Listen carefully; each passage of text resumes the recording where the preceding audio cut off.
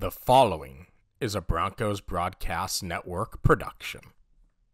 Good morning and welcome to the Broncos Broadcasting Network. I'm Ashley. And I'm Jade. Here are the stories for this morning's broadcast. We have information on the upcoming UCF tour. And we will see how DHS students are surviving the heat. BBN News begins now.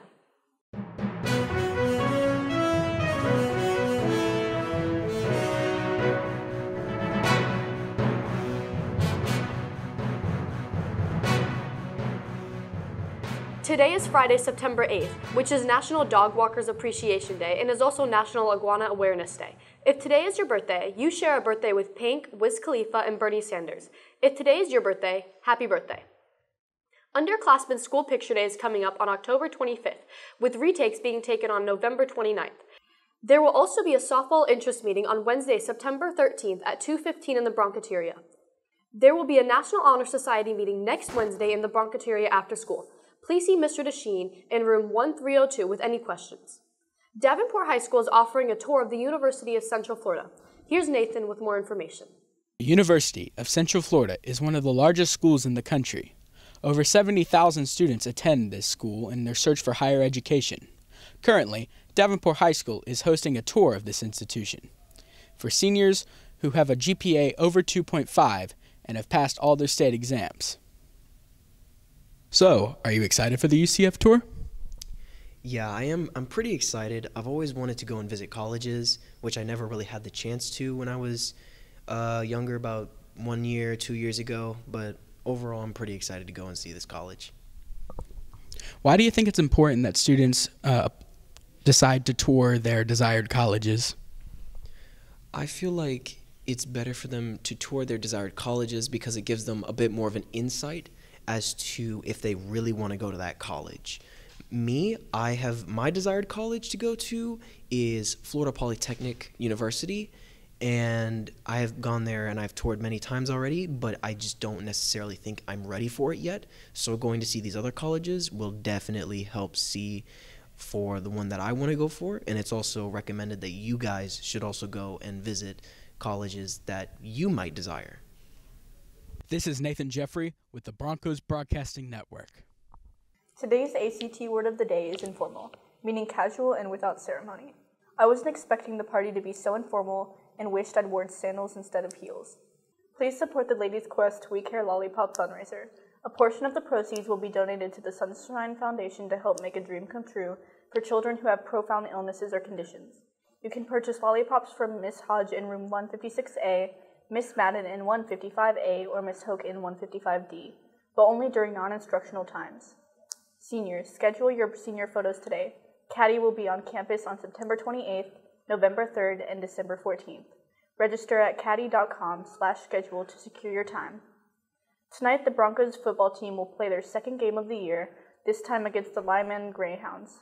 Tickets can be purchased using the QR code on your screen. There will be a boys basketball interest meeting on Monday between 6 and 7 p.m. in the Broncoteria. If you have any questions, please see Coach Jones. As the hot weather continues to raise the temperature in Florida, we ask DHS students how the weather affects them. I think it's too hot, too humid. How do you think the situation's affecting us as people? Lots of people who work outside, it's going to burn them. It's going to make their situation uncomfortable. The weather today in Florida, I'm not going to lie to you, man. I'm thinking about coming here in a bikini. If it wasn't for dress code, we come in here in bikinis. I'm not gonna lie. My dad melted. I'm not gonna lie to you. My dad melted. My mom kicked me out. She was like, "The bill is too high. The bill is too high. You gotta go. You can't keep that fan on." It's like, "Mom, it's too hot." It's obviously very annoying, and no one likes it.